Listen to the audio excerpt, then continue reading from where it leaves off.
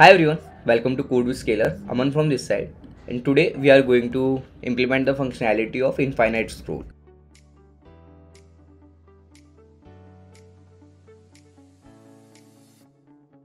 So let me show you how the final project will look like. Just observe at the starting we have 9 images, right? As I scroll, there are more images loading, right? Look. All the images initially are not loaded. Once I am scrolling, then it's fetching data and we are able to see more images, right, as I scroll down. So this is the functionality we are going to implement. For this I am going to resume or you can say I am going to use our gallery project which we have covered in the previous video. Let me show you how it looked like. This is how it looks like. It has fixed number of images, and even if I scroll down, we don't have any more images, right? So we'll be implementing the infinite scroll functionality in this project. Okay, if you want to complete whole project, so I highly recommend you to go and watch the gallery image video. If you just want to see how we can implement the infinite scroll, so you can just stick to this video and you will get to know how.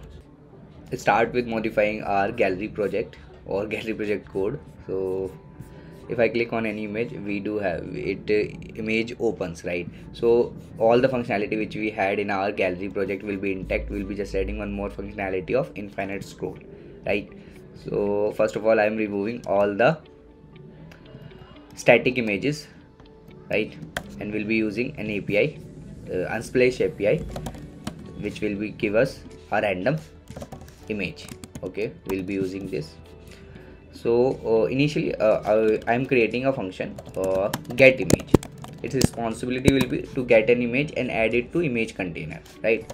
So let's have a response fetch data from this URL, and as it's a asynchronous task, so I may be adding a wait and make this function asynchronous. Okay, and let's see what's here at our the function and see what do we have in our response. You can see we have a URL. We can access the image from this. So let's take the URL out of the response and console the URL, right? Let me just comment the response. See, we have a URL. Clicking on it, we do have image. Let me refresh it and see we have different image now. Okay, URL is working fine. Now we need to create a image tag. Let image document dot create not attribute element image.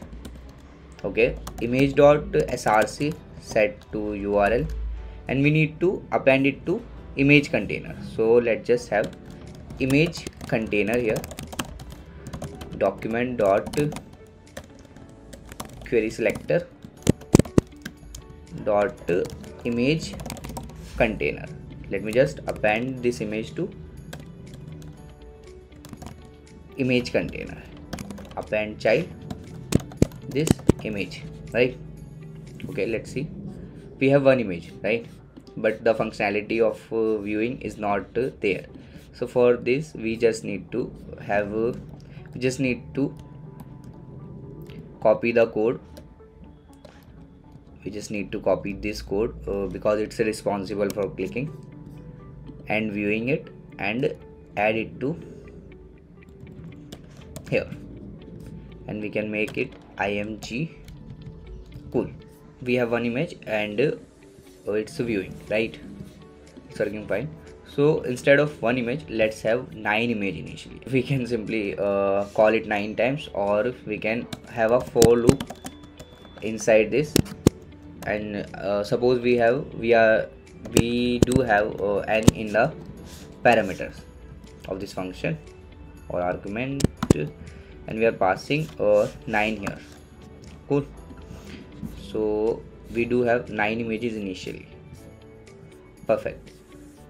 So yeah, we do have 9 images initially. One thing we can do after this, we want to implement the infinite scroll functionality. It just when the scroll is down, we need to call this get image again and again and again, right? So for that, first I need you to know about these three property: client height, scroll height. First these two, then I'll one more word which you need to know about. So client height and scroll height, let's assume, let's see, now we have 9 images, right? But visible to you only 6. So this is the visible part which is visible to you. It's known as client height, okay? And the part which is scrollable, right? So this is the whole height. It's known as scroll height, like the total, which is not even visible to you, but it's there, you can scroll it to it. So it's a scrollable scroll height. I suppose you got these two words are clear. Now comes the third part, is which is scroll top. Scroll top is like how much you have scroll down from the top, okay? Like this much I have scrolled, like this height I have scrolled down, right? So this property tells how much it has been scrolled from the top. Cool. So these three words which you need to know. Let's add event listener to scroll event, okay? To our window dot add event listener scroll and execute this function e, right?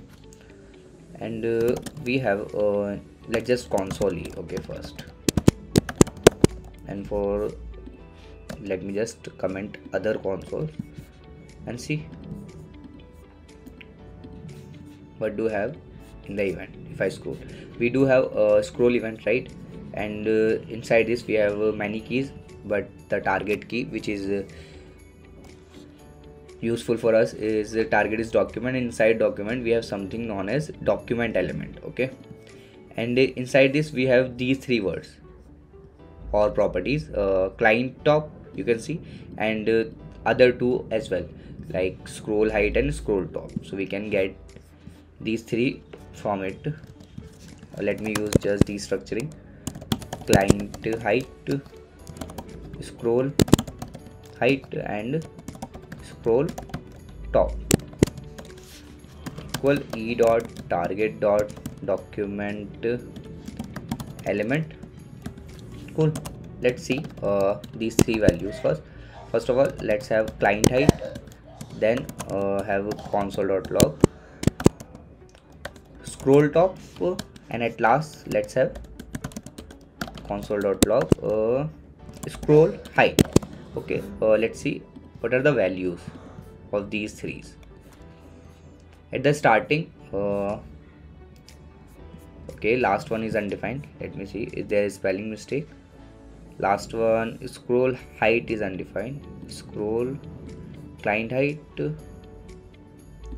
okay, client height, I think client height is undefined. Okay, the spelling is wrong.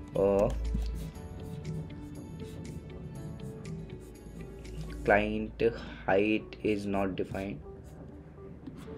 We need to change here as well. Now we have three values, okay? At the starting, let's observe client height is 1002, okay? Scroll top, it has just small has been scrolled from the top, okay, 36, and our scroll height is 1170. Like we do have scrollable content, right? At the bottom, focus here, at the bottom we have three values. If you focus here and you observe very carefully, you will observe that client height plus scroll top is equal to scroll height, right? So we can apply a condition. When this condition hits, like client height plus scroll top equal our scroll height, this means we are at the bottom, right?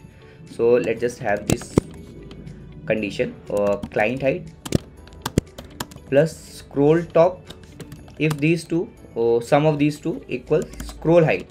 What does it mean? It simply means we are at the bottom, okay? And once we are at the bottom, what do we need to do? We just need to call our get image function. It will get our image and add it to container, okay? Let's see.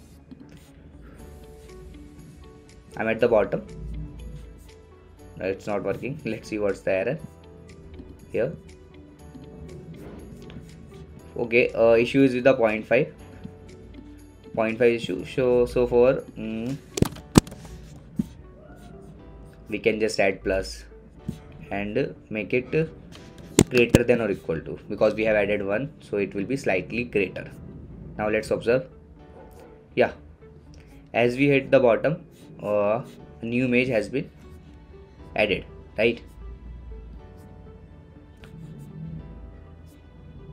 As soon as I scroll at the bottom, we do have images, right?